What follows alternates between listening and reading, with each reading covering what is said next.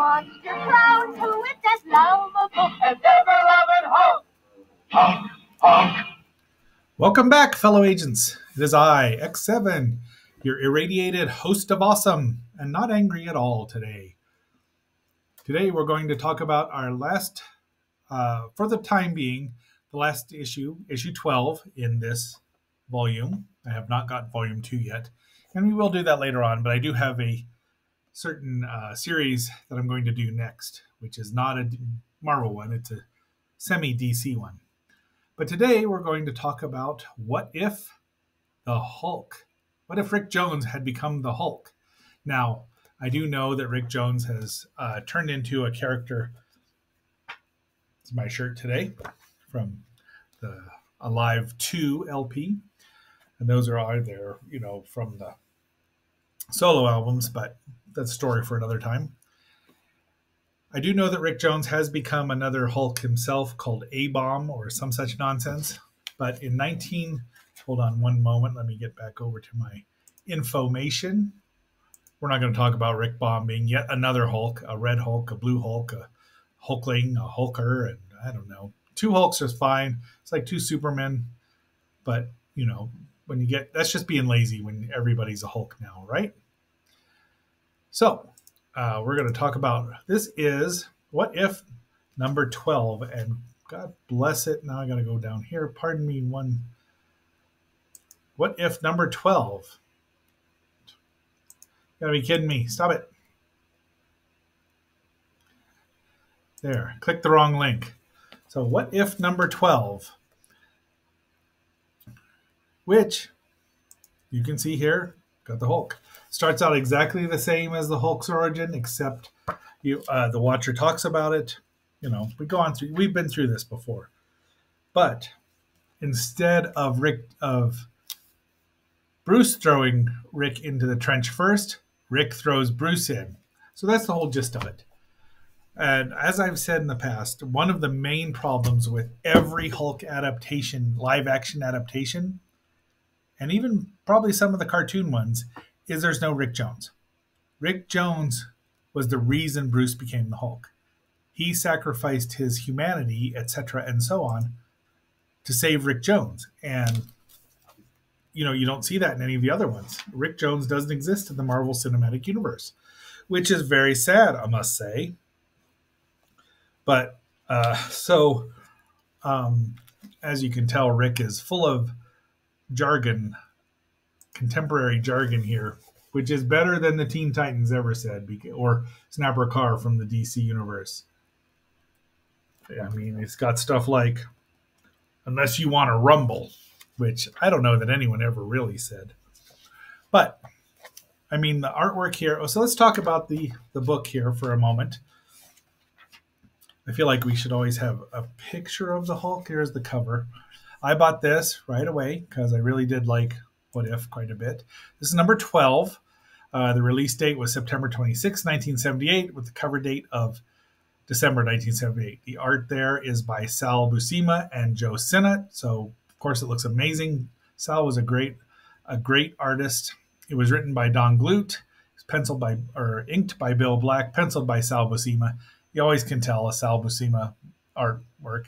Colorist was George Russo, lettered Bruce D. Patton, and of course, Roy Thomas was the editor, although as you can tell, you see that right here, Jim Shooter was given editor-in-chief status. So, Rick becomes the Hulk.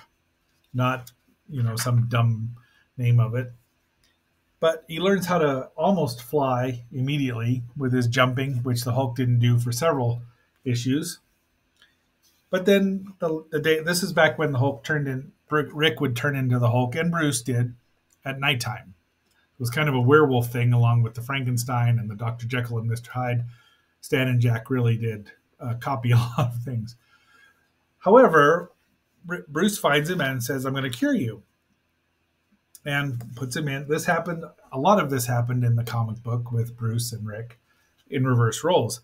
However, we don't see any of the wide variety of supervillains that the Hulk found. What happens? Did the Gargoyle just give up in the Soviet Union? That happened in the first Hulk story. And so they skip right over a bunch of stuff and go to the Avenger, the origin of the Avengers. See, there's Loki. Loki at this point in time, still in 1978, 79, was evil. He was not the god of mischief. He was the god of evil. Evil, as in fruits of the devil. There you go, Lilith. So he married an axe murderer reference. And he just, they kind of have him cured there with the Gamatron, or I don't know. This happened in issue 4 of the Hulk, but then Loki, gets him to change. All of this happens exactly the same way. The Hulk tries to save a train, or an automobile, but a train, and destroys it. So, of course, they're after him. They meet, and Hulk decides that he wants to be part of the Avengers. Fortunately, Tony Stark lets Bruce use his laboratory, and he zaps him in issue 2. Well, this would have been issue 2, their second official adventure with the Space Phantom. And he turns back into, then he's Rick again. So he's happy, sort of. And then, I don't know, a while later, he hasn't been the Hulk. He's dressed as he normally does in every comic book story. And he meets Cap. And then Cap trains him. But he doesn't bother to tell Cap one little thing that might have, made him change his mind. So this all happened in early Captain America, his revival issues. He's dressing like Bucky. I don't know, maybe on this world. What world is this? If Bucky's still alive here? Does it say up here? Blah, blah, blah. Oh, let me move this out of the way here. Blah, blah. Earth location, Earth 7812, of course, December 78. So, yeah, I mean, they're not exactly setting the world on fire. But when they're fighting Hydra, guess what happens? And Hydra's not going to beat the Hulk at all. But he doesn't want, Hulk's not a killer, so he leaves. And Steve's all, why didn't you tell me, Rick? A little too sensitive New Age guy. So he finds the Negabands. And now he turns into Marvel's first Captain Marvel. I don't even know what Marvel's, if he had a first name, but Marvel's son, Genis Marvel, had a first name. There's this Intelligence Supreme. There's a Nihilus, who we have not yet seen in any other than comic book form, or maybe animated. I don't know, but he's a great looking, just great. This all takes place over the Kree-Skrull War with the Avengers. You see it there. Maybe someday we'll review that. It's been reviewed a lot. And now he's back to being Captain Marvel and the Hulk. So let's see. If I find it here. This is his girlfriend. I don't know if that's Lucian is her name. And obviously Robert Bruce Banner, not David Bruce Banner, but Robert Bruce Banner, is working on a cure here. So Rick and him are transferring places. The girlfriend doesn't like it because, the negative zone is not a place for normal people. So, okay, what have we got here? Oh, wait, I missed something here. Right here, this is a panel. I actually had this comic book from Captain Marvel 34, where he fights Nitro and he gets exposed to Compound 13, which has unfortunate consequences. But Marv's unconscious because it's deadly. And Annihilus shows up. Now they trade, I think the time limit was 3 hours where they just shift back. And now Reed is working with Bruce, and then there's Lucian who doesn't like it. So they know he's in the negative zone. So they need Reed's help because Reed, Mr. Fantastic there, is the person who knows the negative zone the best. We've not seen the negative zone. So guess who decides that he's going to fight Annihilus, who's deadly. But then the Hulk shows up. So this is setting the stage. There you go. They change atoms. Hulk doesn't like his bracelets because they didn't like the fashion statement. Does his old Samson and Goliath things. And he goes back to fight Annihilus. And we're getting to the crux of the story here, the finale, if you will. Banner zaps him, and they split apart. Now, well, we'll go into this. We'll go into that in a little bit. Reed stretches out as far as he can. He's always doing that in the comic books. And grabs Rick, brings him back. And the Hulk's just fighting. He's free. He still remembers how to do karate kicks that he's been taught, or kung fu or martial arts kicks that he's been taught, but he's happy. And he knocks Annihilus out and back into the Nagato gun or Negato gun, whatever you want to call it. Annihilus kills himself. Kaboom! There he goes.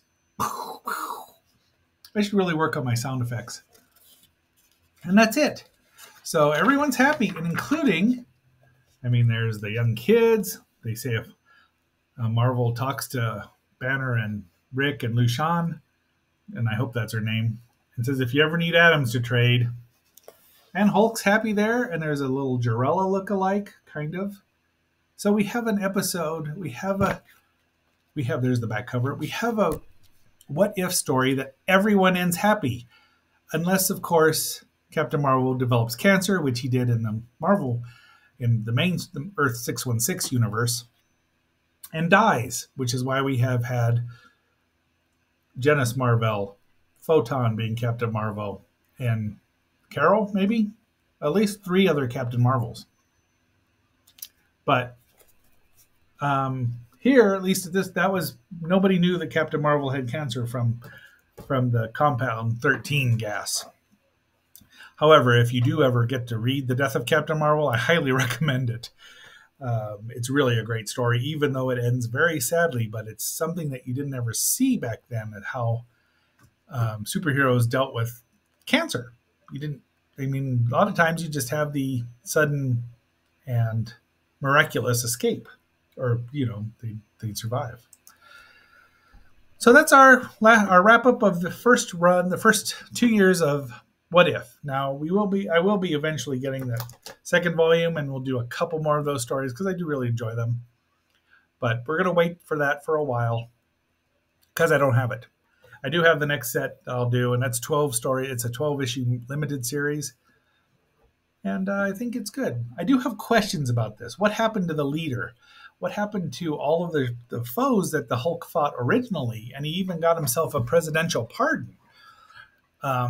Did Thunderbolt Ross give up because they kept him in prison because he wasn't quite as strong as the original Hulk? Obviously, a lot more Hulk lore has been, written since 1970. What did I say? 1979? 1978. At the end of 1978, really. There would only be one more issue before it turned to 79. However, there's no leader, no Abomination. Did these people not come? Did the villains not come into creation? What about the Defenders? There's no Hulk to join the Defenders. The Offenders.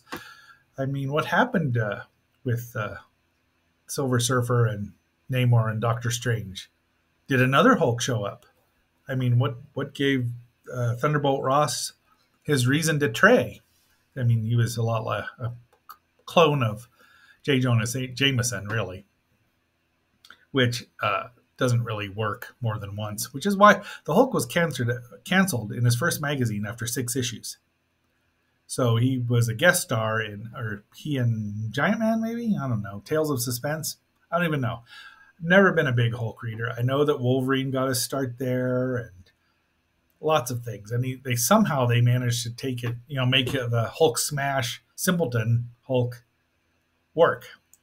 Again, never a fan, but never a big fan. I like a smarter Hulk who is not just, Hulk smash. It's fun, but even the Marvel Cinematic Universe expanded upon it and went to Professor Hulk, and I know we're going to get the Red Hulk, and I know that it's going to be voiced by Harrison Ford. That makes it really difficult not to want to go see it because Harrison Ford's great. But it was so easy to know who the Red Hulk was. When it was supposed to be a mystery, it wasn't. If you know your Hulk history, you know who it was. But be that as it may, agents, this is X7. That'll be our wrap up of the first 2 episodes, 2 years of What If. We will get back to it, as I said. Please like, share, subscribe, vote in the poll, and leave a comment if you'd like. I'd really appreciate it. And I hope you've enjoyed your Hulk-sized stack of wheat cakes. I did forget to say that earlier. But until our next assignment, this is X7 signing off. Doc Banner, down by gamma rays, turned into the Hulk.